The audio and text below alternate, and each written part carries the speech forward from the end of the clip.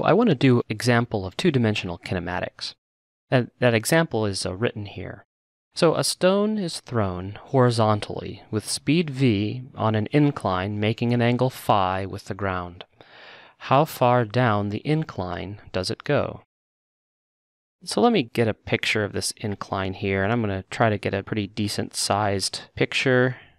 This incline makes an angle phi relative to the ground, so that's phi.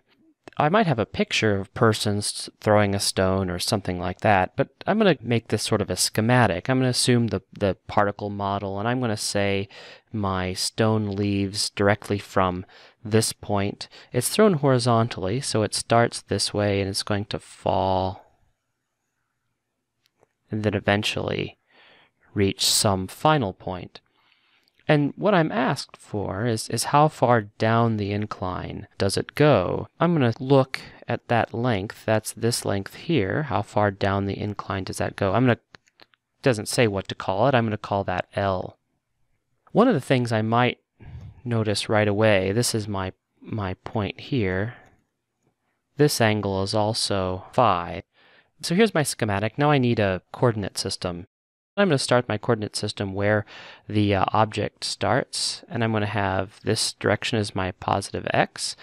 And to change things up a bit, I'm going to say this direction is my positive y.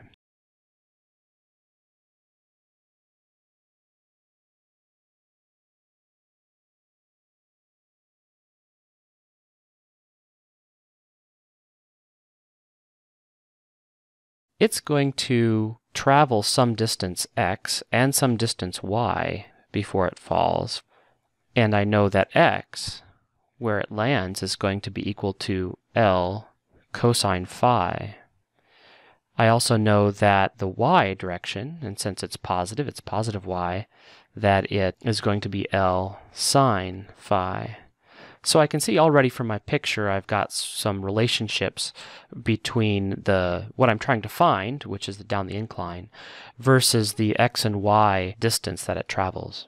I also can sort of identify 2 points in time that I'm interested in, a ti and a t final. T initial, of course, is when it launches, and t final when it lands.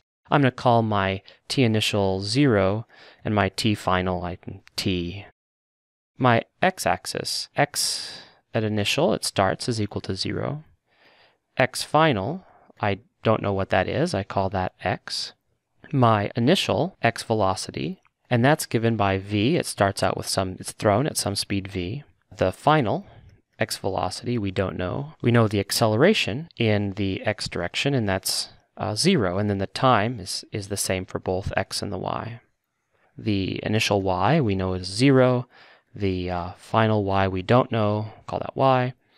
The initial velocity in the y-axis, we know that's 0. It was launched horizontally. And the final velocity in the y we don't know. But we know the acceleration in the y.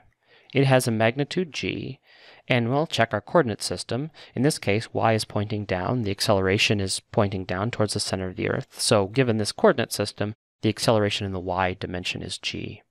These are sort of parameters we know. We're sort of in the brainstorming stage. We do have some handy kinematic equations that relate these parameters between two instances in time. So let's take a look at some of that. Let's first look at the x direction.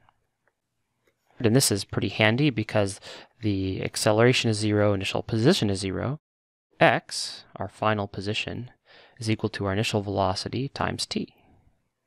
So that's a handy equation. I might even give that a number. Call that equation number 1. If we look in the y direction, we have, of course, the similar relationship. And so here, this is 0 and this is 0.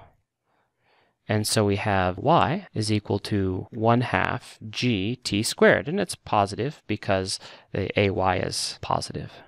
We also know from the physical geometry of the system, this triangle, just like we extracted that information, we know that tangent of phi is equal to y divided by x. Phi is something we know. Phi is something given, so it's good to establish relationships between our known quantities and our unknown quantities. I think we have our equations here, and we can start to solve. We don't know t, so we can get rid of it. We can solve for t here.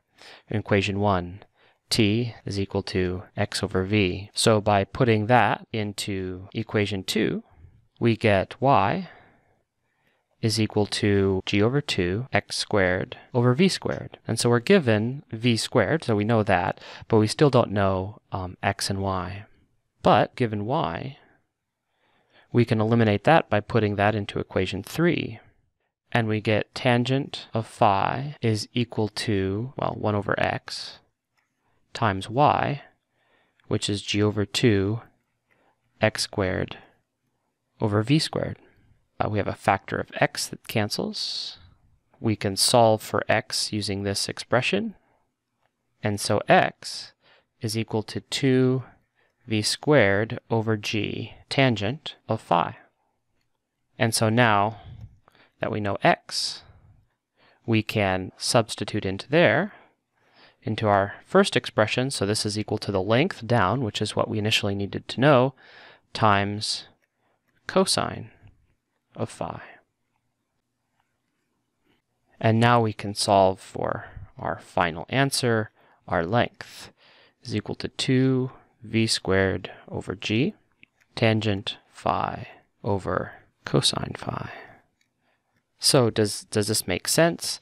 We have v squared over g, and so we can check units, meters squared over seconds squared, and that's acceleration, which is meters seconds squared. So meters, our units are correct. And as phi goes to 0, this goes to 1, this goes to 0. The whole thing goes to 0 because now the entire thing sits on the ground. As v gets larger, the length that it goes is much larger. Looks like some of the limiting cases work as well as our units. As these things scale, that makes sense as well. So this now is the length that the stone makes going down the incline.